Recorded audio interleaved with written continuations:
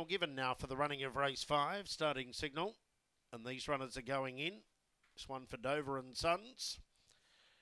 Favoured out of the 5, Gin Shelf. She normally does get back in the races, but she does get to the line strongly. $2.30 Gin Shelf. Green light is on. Set to run race 5.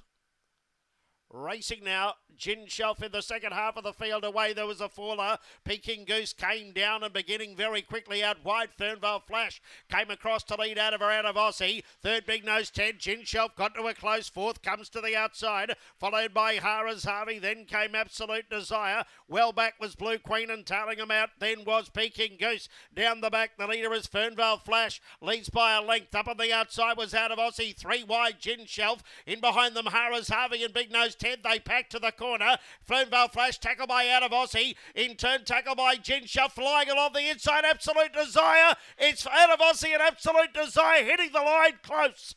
Third, Gin Shelf, followed by Fernvale Flash.